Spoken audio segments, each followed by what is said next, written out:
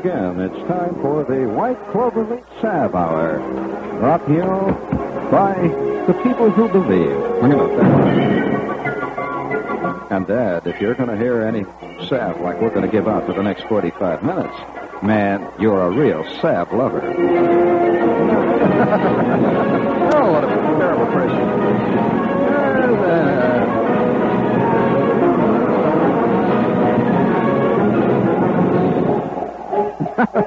All right, that's enough of that. That's enough of that. Oh, one of the saddest stories I've heard in a long time. Did you hear about this chick that was a singer who got fired from the Lawrence Welk show? Did you hear about that? She didn't show up? No, I'm serious. Her name is Natalie Nevins. Now, I'll be perfectly frank. I'm not a Lawrence Welk fan, but Natalie Nevins was bounced off the show. And, he says, 1, 2, you are out. And she was. Kicked her right out. And, of course, she flipped. And we're going to quote her now. I like this little... This is a talk about a moment of sheer terror. You see, she's been bounced out. She says, when I tried to take Mr. Welk some blueberry muffins I had baked for him, in an attempt to get my job back, about 8 armed guards came out to stop me. A 1, a 2, a go and get her, then 1... Oh, I tell you, that's a... Fellas, friends, fellow victims out there, male types, can you imagine getting kicked out of your job? I mean, you're fired, see?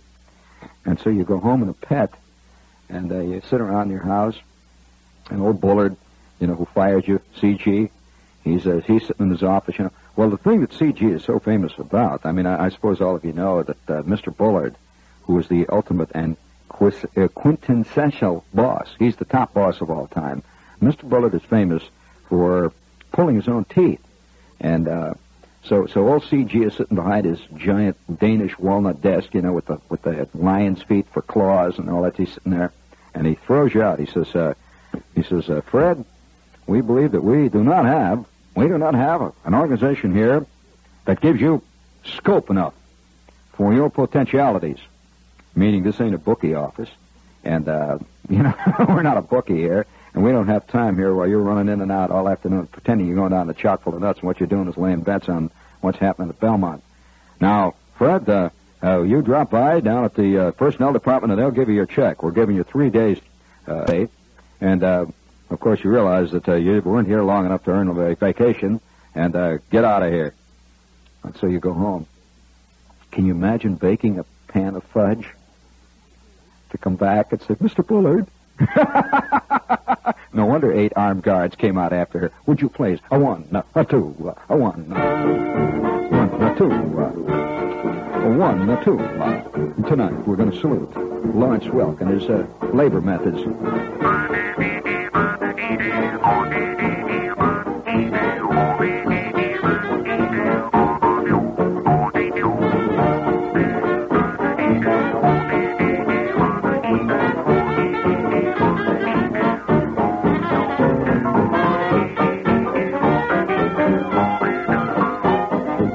Switch horses in midstream now. Watch this. I pick up another juicer. Hold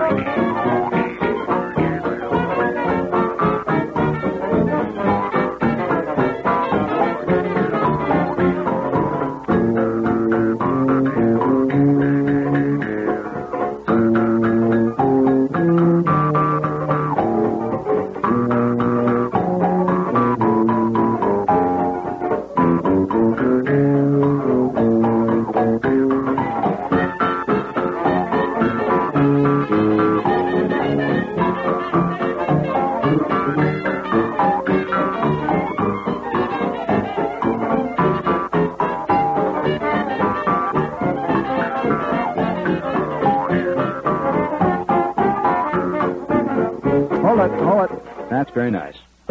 I'm playing pretty good, I love to play these things. I'm just sorry. I know that it offends all you nice old folks out there, but I sure enjoy it. I mean, after all, what's life about? Now, would you, I'll tell you, what do you got on that thing? You got the Oriental Strut? That was what we were just listening to. Do you have, on that side is, I just feel like playing a little bit here. How about taking me out the Sons of the Whiskey Rebellion there? please, if you will. Have you ever wondered what these ads are about? Have you ever seen these ads with a guy looking out of the ad at you in the back of a pulp magazine? And he says, "Why do you want $3,500? And above it says, in a little balloon, it says, "I will give $3,500 cash to some person who answers my announcement. You may be the one to get it. But before I give it to anyone, I would like to know how wisely this money will be spent." Quote, "Why do you want $3,500? Tell me in 20 words or less, and you," and that's a great big you will be qualified for the opportunity to win this big fortune. Signed, Tom Wood. And at no point do they tell you why. There's a whole full-page ad that says, "Cash, I'll pay $250 just for the winning answer." Have you all the things you want in life? A motor car, a beautiful home, fine clothes, money for a vacation or an enjoyable trip, to start a business for yourself, to give yourself or someone a higher education, or for a safe investment for a rainy day or old age. Why do you want $3,500? It is a fortune, right? This very minute, it will suggest much to you. What could you do? All you got to do is write to this guy, tell him why you want dough, and he'll send it to you. He doesn't say what else he'll send. I don't know. Listen to this ad here. This is a great ad here. Do you know that in those days, when this magazine was published, you could get a blank cartridge pistol for $1? No, $1. $1. And here you can get it says, "Be a big entertainer. Make it big on the radio. 180 jokes and riddles." I kind of like that. That's good. 15 cents. It says guaranteed, absolute satisfaction guaranteed. Also, the name of 7 good agents will be sent to you if you write within the next 20 minutes. How about this one? Learn how to hypnotize beauties in your spare time. Oh, that's terrible. Hypnotize beauties in your spare time. Oh, here you are. You're sitting in your, your 1932 Willys Durant, and you look at her, and she looks at you, and you say, "Look into my eyes, my proud beauty." And she looks into your eyes. See? You say, "Oh, Alakazam, oh, you will do my bidding. You now imagine you are fantastically in love with me, and you were willing to give me anything." And then she swats you in the mouth. Bump, ba-dum, bump. Of course, you get your money back. Satisfaction not guaranteed. Now, let's see. What else do we have here? Oh, yeah, listen to this one. It says, I've seen these ads. I remember when I was a kid, I used to read these ads all the time. See, it shows this guy kissing his chick. It's a big, full-page, serious ad. And above it says, "Know the amazing truth about sex." The amazing truth? Holy smokes. The forbidden secrets of sex are daringly revealed. You must be over 21 to get this book, which daringly reveals the secrets of sex. More than 100 vivid pictures. Whoo, boy, oh boy. Has it ever occurred to you that there's large numbers of people in this world who believe that sex is a spectator sport? It had nothing to do with that. Yeah, I kind of like this one. Shows a guy with a gigantic muscle, and he is bulging. What a muscle! His muscle, I'll tell you, he's got arms that look like his arms are filled with inflated basketballs. Tremendous muscles. And he is breaking a chain. Have you ever seen that? Where he's busting a chain with his biceps. He has made his muscle so hard that a giant chain, it's got links about 8 inches across. He's breaking a chain, see? And it says, "I will add 2 inches to your biceps, or it will not cost 1 cent.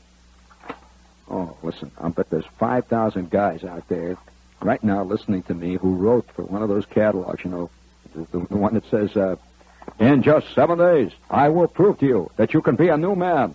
Has that bully at the beach been kicking sand in your face?" And then there's a little comic strip that shows George L. was a 27-pound weakling. And you see him standing in front of the mirror, and he's got pimples. 27-pound weakling. And George L. was constantly at the mercy of the bullies at the beach. And it shows him sitting on this plank, and he's got little skinny knees, knobs all over, And you see this big bully. He's got wavy hair, and he's kicking sand in this guy's face. And he's saying to George's girl, "Come on, baby." And what a girl. It's like Sophia Leroy. "Come on, baby." And in the last picture, you see this villain, with gigantic muscles. And George is sitting there, and tears are coming down.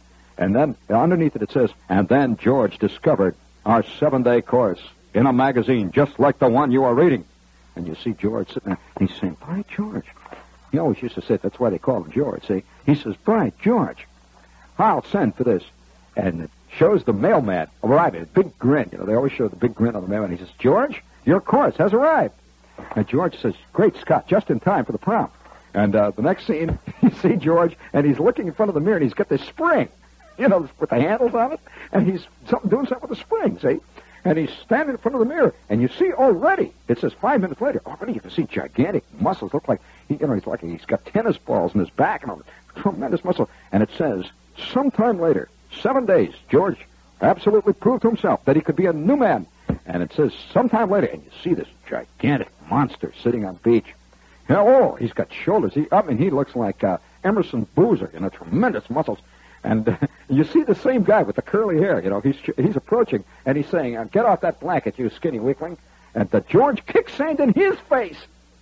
And the next thing you know, you see him hitting this guy, and this guy's falling over backwards. What happened to George? Oh, and you see, his eyeball is hanging out. George is beating him. And underneath it says, yes, you can be the guy to kick sand in another guy's face. Just 7 days. Well, I wonder how many guys out there tonight sin in a coupon.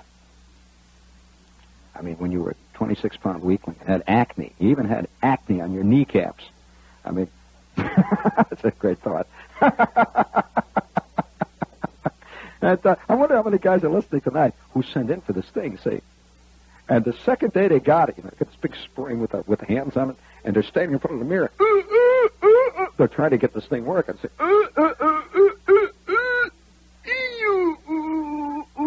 and all of a sudden, way down inside, he's going,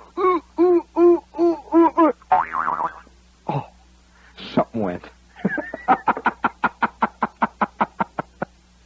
And now for 42 years, you're known as Old Hernia Harry.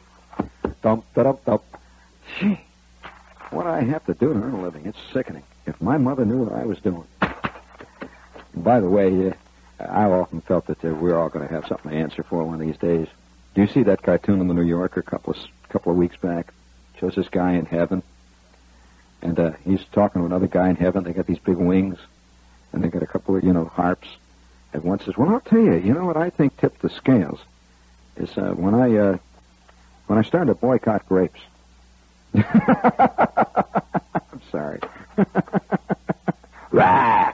He's making bad noises here. Rah, rah, rah, rah. Rah. Oh, yes. Here is what I wanted to do. I would like to salute over in Sayreville, New Jersey. I started to salute them a couple of days, and I never really finished. Listen to this. And that is, they sit down within their car, when they were buying this from this dealer. The couple, Mr. and Mrs. William McKenna, were told their new car would not be ready Monday. They were told their new car would be ready Monday. It had not been serviced, and they wanted a car. So they sat in it, locked the doors, and refused to budge. Oh, this is... this is a young mobile and all that. It's so sad to find people getting off to a bad start like that. They sat in it, locked the doors. McKenna said the dealer had been registered. The car had been registered by the dealer yesterday in his wife's name. It was promised to us today. A car is like a home. It's my property. Even though it's on their property, it's my property. And so now they had to service the car. These two were sitting in there. They wouldn't get out. And I'd like to salute those. Do they know where it's at? After all, a car is more than a car. A car is a way of life. More than a car. It's a way of life. And in Jersey, there ain't much to choose from in the way of life. But nevertheless, you're listening to a guy who had something to do. That reminded me of something when I read that. I suspect that one day there will be genuine sit-down strikes and there'll be sit-ins that will involve cars. After all, a car is as much a part of a guy these days as his liver is. And, sure, a car is a very important thing. And you are listening to a guy who was one of the very first people ever to witness a sit-down car demonstration. Yes, sir. And I've done a lot of things in my time. And I've done some things that I regret. I've done some things, not really. I can honestly say I don't regret anything I ever did. Which shows how insensitive I am. Shows what a rotten son of a gun I am. But I really don't. I don't regret anything I've ever done. I wish I could. I wish I could write these long novels of guilt. Guilt about anything. I don't even feel guilt about the Indians. I didn't do it. I haven't even seen an Indian. How could I have done those bad things to the Indians? I mean, really. And so nevertheless, there's a certain kind of guy that walks around. This is the fetcher. And he walks around, and he carries a load of guilt around with him, see, because it's so comforting. It's big, fat load of guilt. He keeps it in a burlap sack and carries it over his back. Yeah, oh, yeah. And he walks around, carries this, and once in a while he trots it out. But you see, he feels very, very righteous if he carries this guilt with him. Now, that doesn't mean he does anything about it. He just carries the guilt. And, you know, oh, yes, I know some of the most affluent slobs I know that make, you remember that guy, Reginald Van, what was his last name? The great Gildersleeve. He used to do this character. You remember he said, well, I've had to get rid of my Cadillac, you know, the ashtrays were filled. What was that character's name? He did a show on it was a radio, on TV show for a while. He was a rich guy.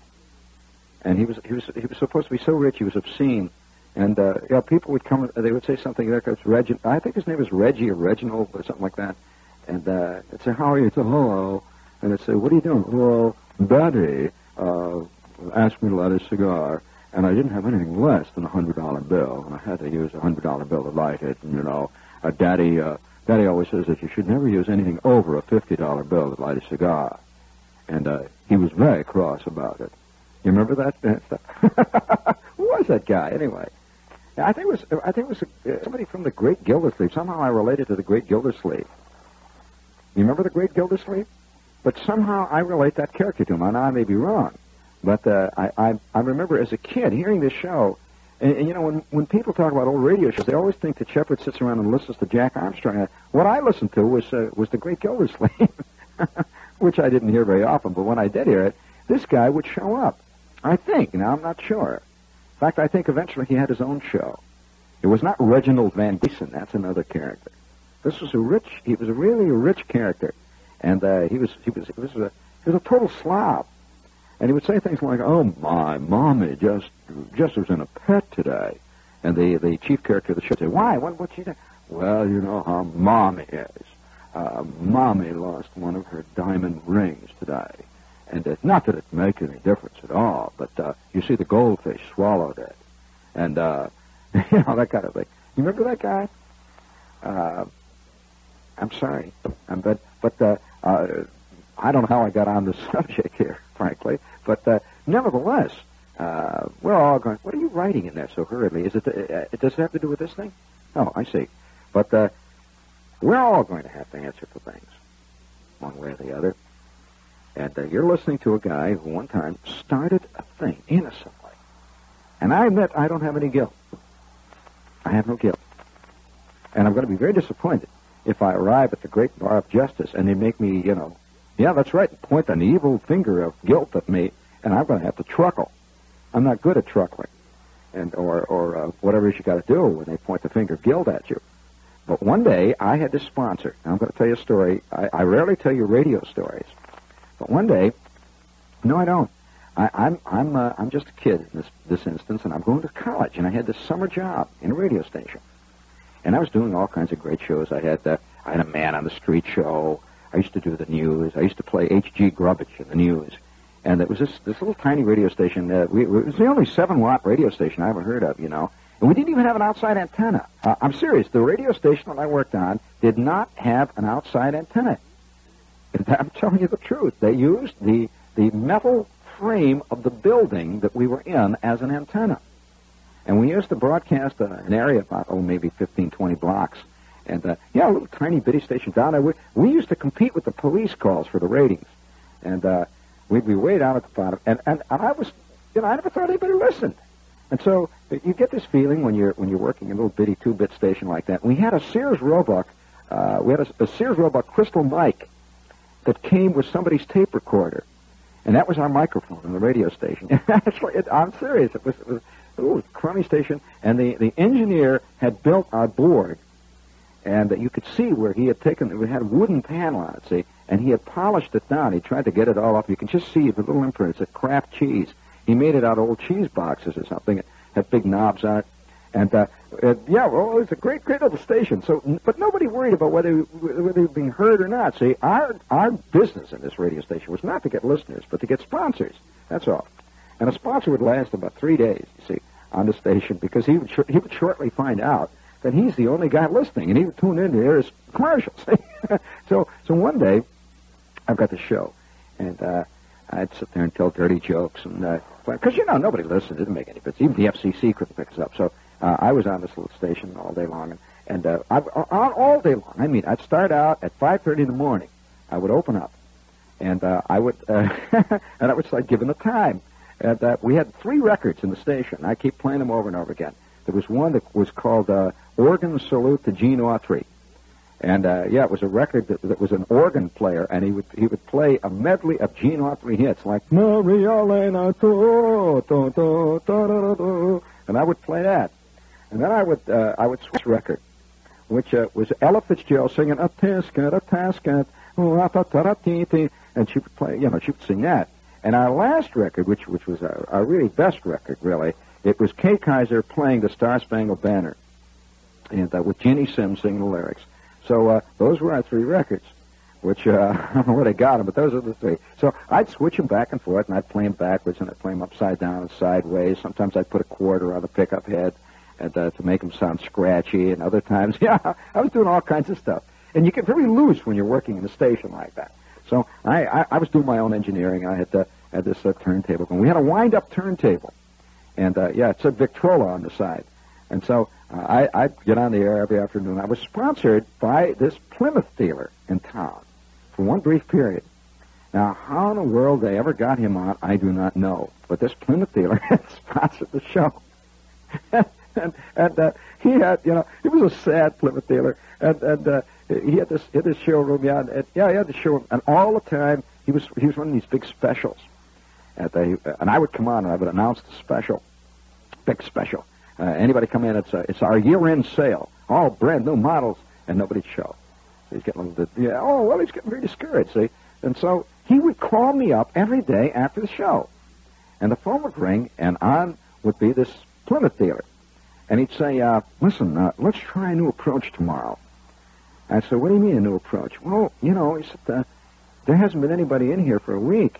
And even the guy that greases the cars hasn't showed up this week, and I don't know what to do. And I'm getting behind with everything else. Let's try another approach. We've got to get people in here. So, I had to fake it. I couldn't say, it wouldn't make a difference what I did because there was nobody listening to me anyway. It's like hollering out the window. Have you ever opened the window of your house and hollered a commercial out, friends? Well, try it. And you'll find that you're not going to motivate many sales, and not many people are going to listen to you. A few guys will laugh when you're walking on the street. You'll try it. I mean, if you've really got a loud voice, you may get all the way down to the end of the block. And some lady, who's out there beating the rugs may hear you give the commercial for Biz or some enzyme creative cleanser or something like that. But that's the kind of radio station we had. See, I might as well have been hollering out the window. It would have been cheaper. Then we wouldn't have had to pay the light bill and all that stuff, So, in fact, some days we just turn off the lights in the station and go for days without lights. And so one day he calls up and he says, hey, look, it's getting desperate,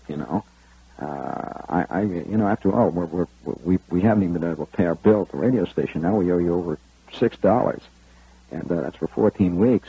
And I don't know whether I'm going to sign for another 13-week cycle.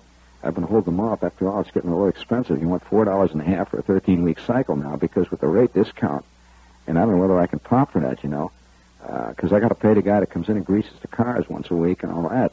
And we ain't sold a car since the last Michaelmas Day. And I'll tell you what's worse. We've got a whole lot full of clunkers, man. Back in the days when people bought cars from me, I took all these cars and used, and I've got a whole lot full of them. I don't know what to do. And I got an idea, see. I'm being funny at first. And I said to him, look, I'm going to try something tomorrow. And will you go with anything I try? He says, man, I tell you, I'm sinking. The water's coming into the showroom already, and I'm telling you, we're bailing. We're going down the drain. We only got 2 cars on hand, and I had this one convertible here for 8 months now, and it's got birds already growing in the hood there. I mean, they're making nests in the grill, and I just ain't sold a car. I'll try anything, man. And I could tell he was on the verge of suicide, saying, little did we realize that we were about set history. We were. The 2 of us. Just like that. So I called in the manager of the station, who also, by the way, was in charge of maintenance. He was in charge of sweeping up. He was in charge of sending out the checks. And by the way, I hadn't been paid either for about 7 months at that point. So it was a really nitty-gritty radio, right down at the bedrock. And, once in a while, I remember I used to try to trip the manager when he's going downstairs. We were on the 3rd floor of this building, and we were above this sporting goods store, where actually it was a front for a bookie joint. And he used to go run up and down there. And when one of the sponsors would pay, like we get a check for maybe $2 or $3 in the mail, for a big special we do or something like that, he would run down and he would try to lay it on a horse.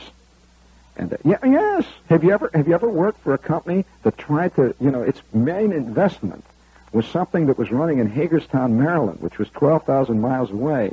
Some plater, would be running out there, and he would run down. He got the word down at the Bluebird Tavern that this plater was going to come in, say, and he would go running down the stairs, and he would put it on the nose. He always bet on the nose. This guy was a hell for leather type, bet right on the nose, and about 10 minutes later he'd come dragging in, you say, and he's hocked his tennis shoes.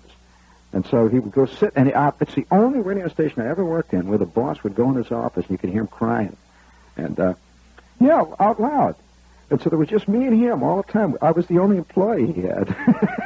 And, well, outside of his sister-in-law. See, she would come in and, on Sunday morning do the church programs.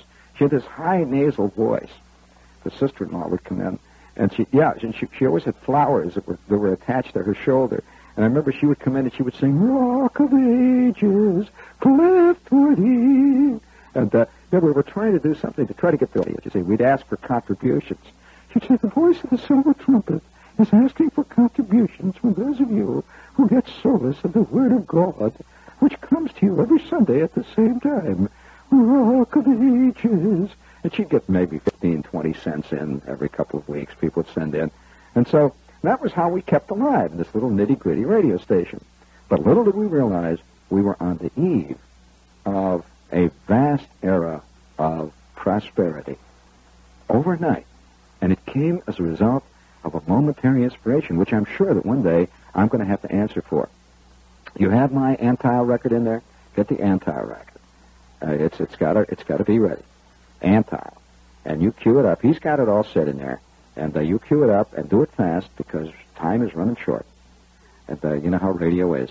And so I'm sitting in my little control room.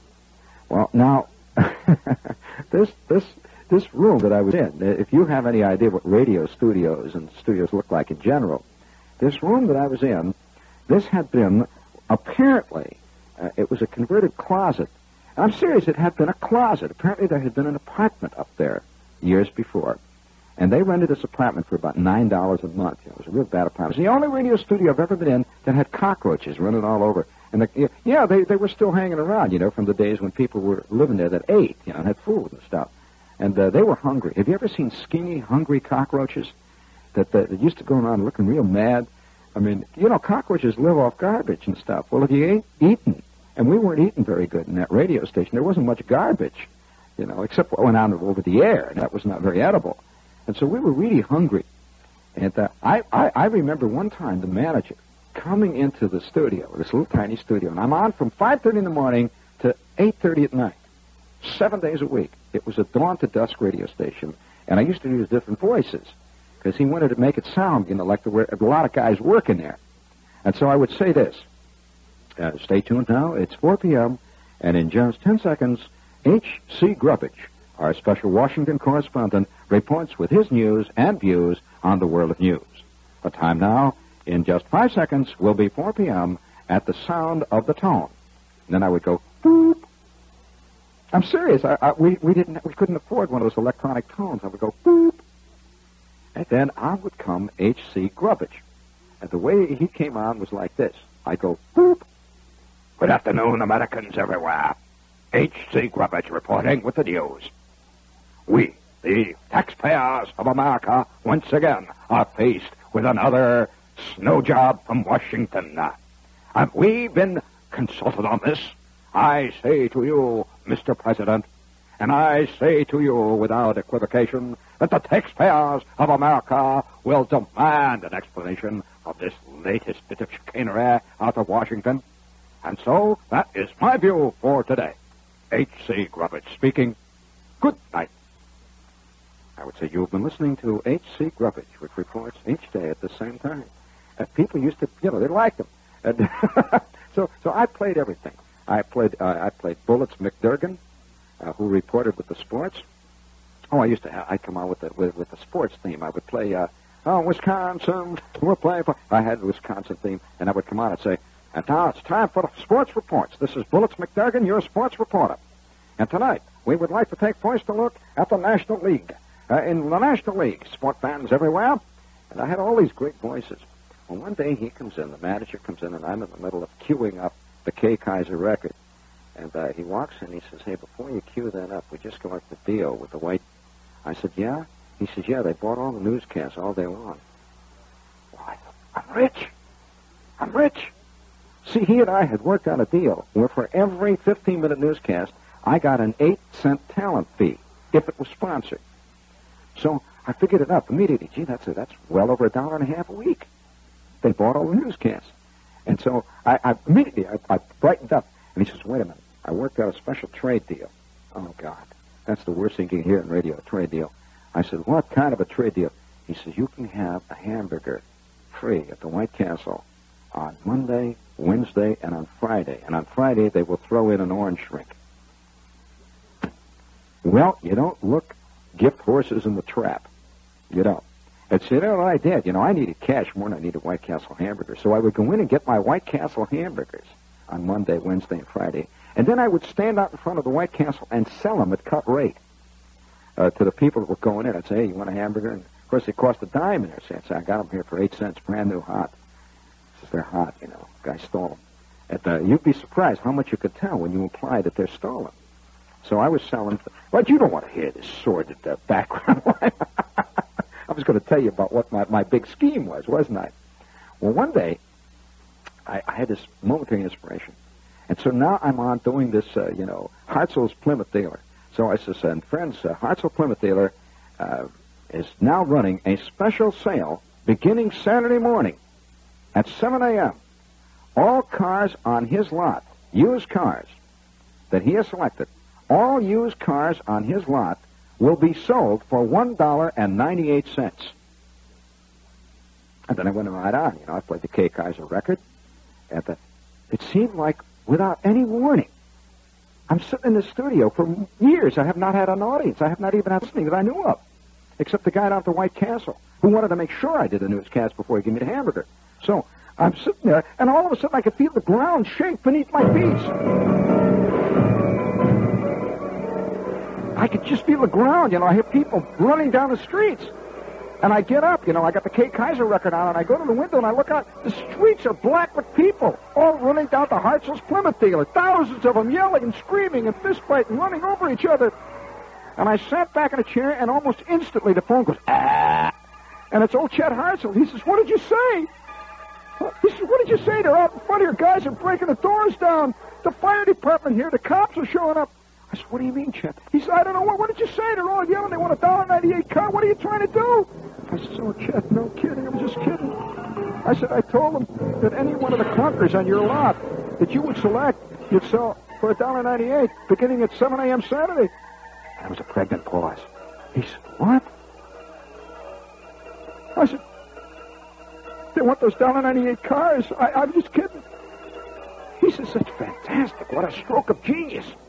Do you know that I was going to pay $10 a car to have these damn things towed away? He says, there's cars out there that have not moved since 1942. He says, they're nothing but junk. He says, we're going to get rid of them. You're a genius. A genius. It's fantastic. Well, people came for thousands of miles around. I'm telling you the truth. Thousands of miles. And that Saturday afternoon, there were something like 4 people had gone through Hartzell's Plymouth shop trying to buy $1.98 cars. And within 6 months, he was the biggest Plymouth dealer in that town. How's that for a happy ending? Which meant that he could afford to drop our contract and buy a 26-week contract on the big station right down the street. How's that for a happy ending? And by the way, he later bought the station. Did he give me a job? Are you kidding? Are you kidding? The guy that used to grease the cars is now program director. Forget it, friends. There's a happy ending to everything. So, oh, by the way, here is your assignment. Tomorrow, and I will be on. You listen, or I'll hit you. Okay?